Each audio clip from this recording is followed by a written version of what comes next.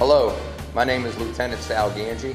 I'm with the City of College Park Fire Department, and I've been here for 20 years in the beautiful city of College Park. Today I'm here to talk about holiday safety and to make sure that myself and you have a great holiday season and as safe as possible. Many of you love to get the real Christmas trees. I myself love the real Christmas trees.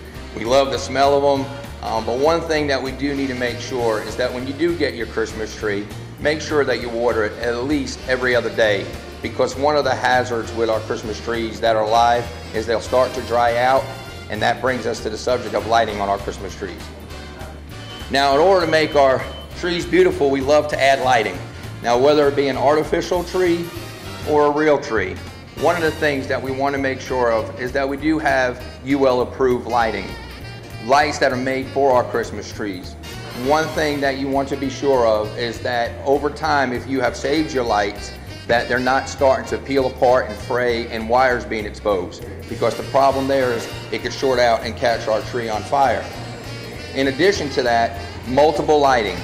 One thing that is a serious hazard is having multiple lights attached to each other. So make sure that you limit the amount of cords that you use for your tree lighting.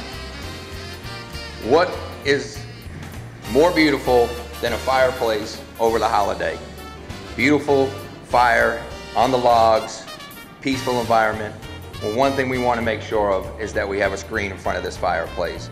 The reason we put a screen in front of this fireplace is because as we're burning wood, the embers will start to come off the wood, and one thing we don't want it to do is to catch a piece of your furniture on fire. In addition, we also love the look of holiday candles.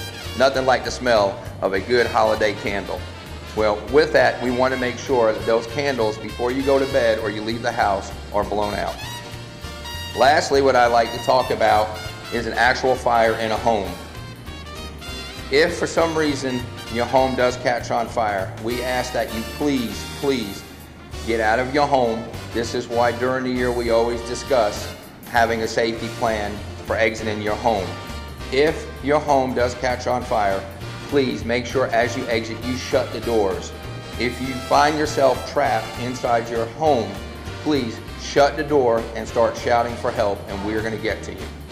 Again, I'm Lieutenant Sal Gangi from the city of College Park, and on behalf of myself and my brothers and sisters from the College Park Fire Department, we want to wish you a safe and happy holiday season.